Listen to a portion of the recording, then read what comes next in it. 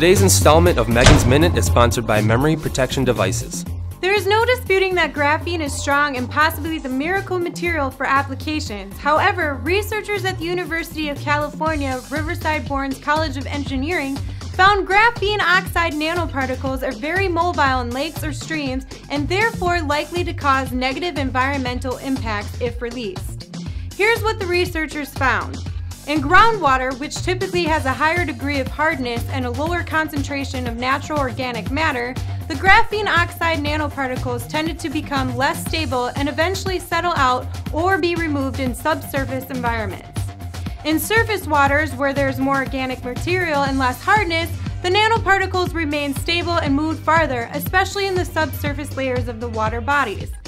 The researchers also found that graphene oxide nanoparticles, despite being nearly flat as opposed to spherical, like many other engineered nanoparticles, follow the same theories of stability and transport. What do you think? Comment below and I'll see you on the flip side right here on Meaghan's Minute.